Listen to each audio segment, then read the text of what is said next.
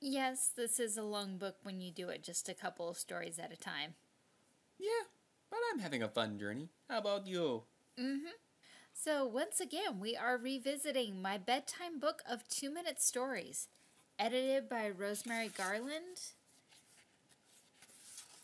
and illustrated by Tony Escott and Sally Wellman.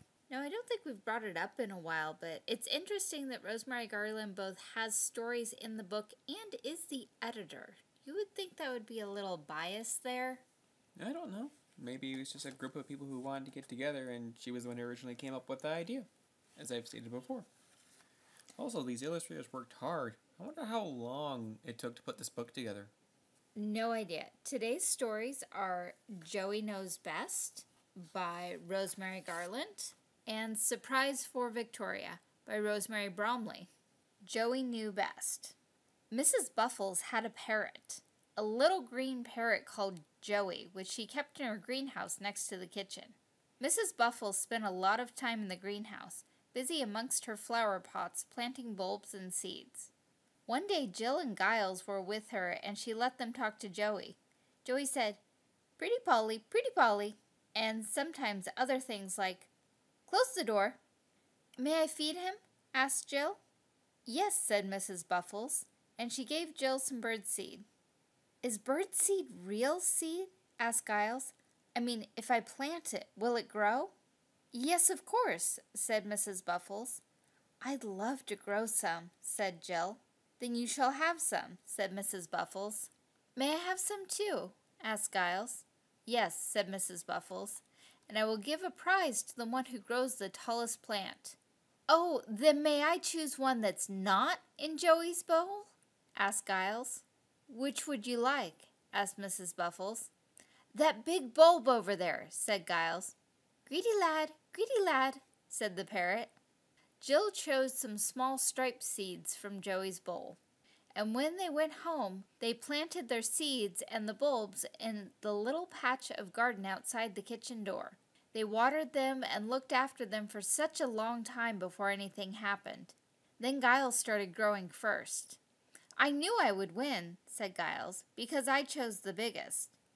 At last Jill's seeds started sprouting, and soon it was quite an exciting race as Jill started catching up with Giles. Then Jill's plant was exactly the same height as Giles, and then it grew taller than Giles' plant. Giles measured his plant every day.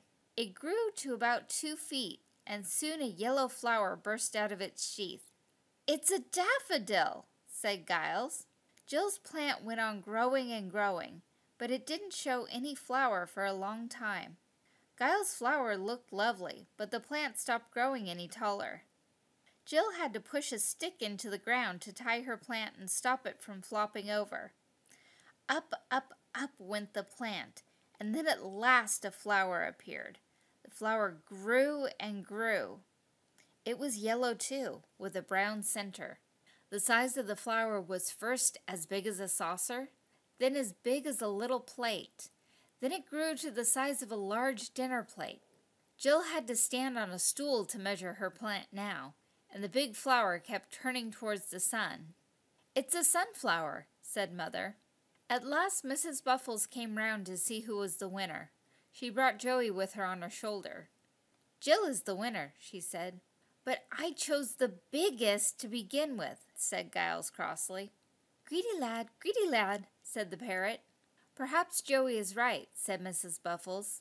The biggest thing does not always turn out the biggest in the end, and when Jill's flower has finished blooming, the center will be full of more sunflower seeds for Joey's breakfast. You must save them for him. And do you know what Mrs. Buffles did? She bought the seeds from Jill. That was Jill's prize. I was wondering why there was a sunflower on the second page. What I want to know is, once her plant got so much taller than Giles' plant, why did she keep measuring? Because she probably wanted to know how tall it would get. Just for her own curiosity. At first I thought she was trying to pick the sunflower seeds out of it, but then it was talking about the measuring, and then I looked closely and oh, yep, there's the measuring tape. Yeah, the biggest seed doesn't always mean the biggest plant. I mean, some of the largest trees out there are from tiny little seeds you find in pine cones. And if you knew anything about plants, you go, oh, that's a bulb. It's going to be a flower. Not a big flower, one of those ones. And I can't remember if a bulb's an annual or a perennial. I think they qualify as annuals because they die back every year. But the thing is, they come back every year. Most annuals, you plant them, the season's over, they die, that's it. But bulbs actually come back, like iris, gladiolus, daffodils, paperwhites. I remember this when I worked as a landscaper. And now onto my thoughts on art. Just look at how smug he is in that picture right there. That's a really good drawing. But you can see how, like, I'm going to win because I got this big seed right here. And I don't know why I went with that accent. Well, also, the bird's well done. Joey is very well rendered. Cute bird, cute bird. And there's a really nice fence over here in the shot where they planted both of the plants. Both of them are fully grown in this shot. So hers is really tall, going all the way up to the top of the page, and his is about halfway up the fence. And there's a cat that was never mentioned. Well, they never mentioned the snail either, so. Well, the snail's kind of decoration, but I'm thinking a cat they own may have been mentioned. Cute little black and white cat. I think it's is that a tuxedo pattern? Yes. Very nicely done. Look, kind of cute. It's all surprised about how big the plant is. Now, can you see the white paws, and then you have the white part at the front that would be the shirt front, where the black would be the jacket over the shirt. Ah, shall we continue? I'm not always afraid of this particular item, but sometimes the renders of them. I'll explain later. Surprise for Victoria. Victoria lived in an old house in the country. It had low beamed ceilings, large cozy fireplaces, and creaking floorboards. Yes, that actually was accented in the text. Victoria loved her home. She even loved its noisy floorboards, and when the house creaked at night, she snuggled down in bed, imagining the house was talking to her. She often wondered, too, about the people who had lived in the house before her mother and father had come to live there, and where she and her baby brother James had both been born. "Our house is very old, isn't it, Mother?" Victoria asked one day. "How long have there been people living in it?" "Yes, it is very old, dear. Lots of families have lived here for over 300 years, said her mother. Victoria opened her eyes very wide.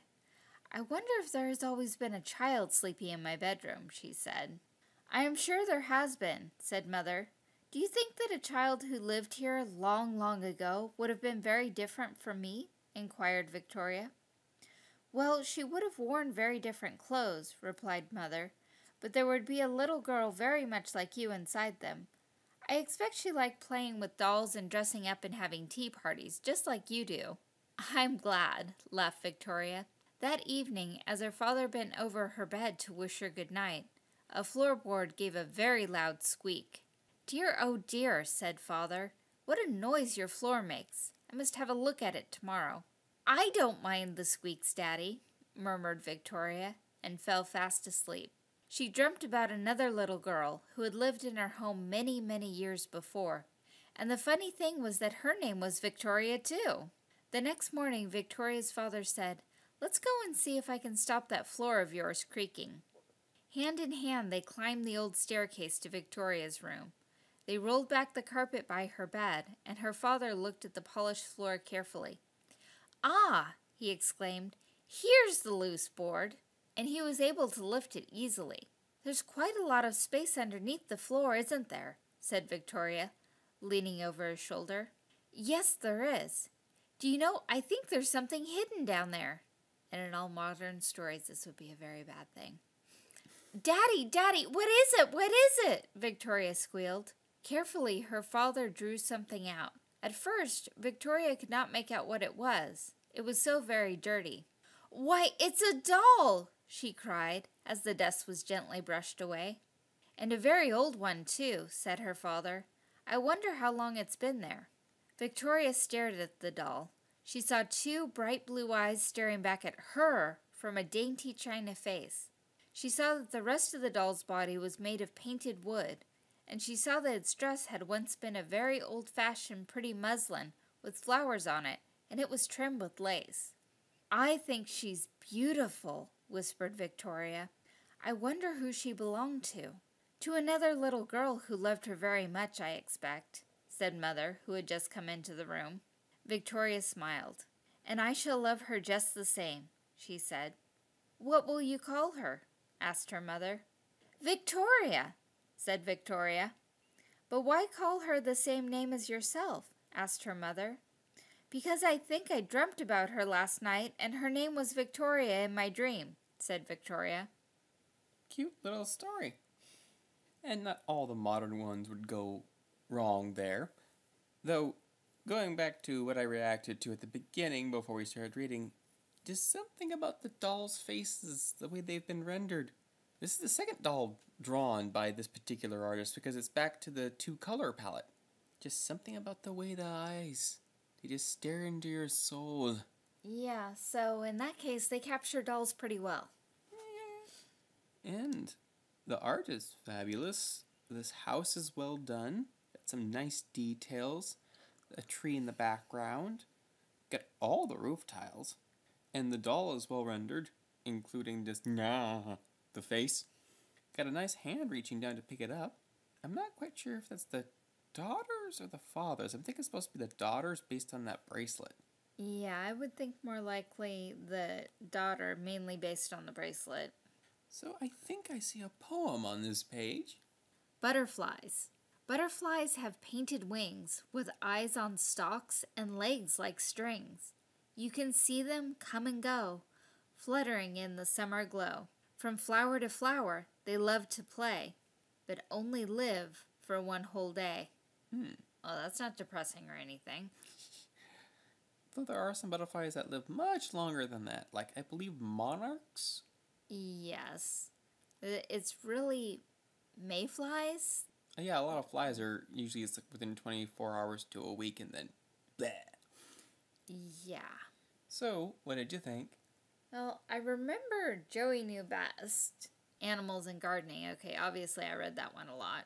Another one with the house and a dog. I didn't really play house, so this one, not so much memory. It's still nicely done, but it's interesting the variations on when there is or is not a poem. They use so many different things to keep the stories to 2 pages.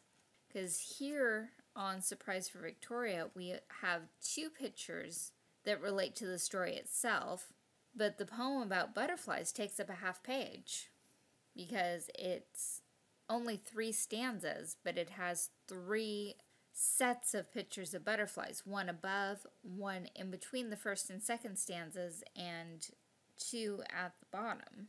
And I think, let's see, 1, 2, 3, and I think there's 4 different butterflies, or 5. There are 5 total. And then if you look at Joey Knew Best, it has 3 pictures, but one picture takes up 3/4 of a page. And it's actually very easy to tell with the way that pictures are arranged.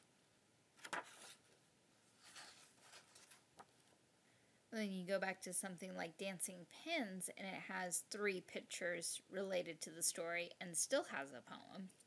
It's just really interesting how they divvy up the pages. I never even really thought about the layout of the pages that much. I kind of just looked at them and went, these pictures are nice. This is a nice large one.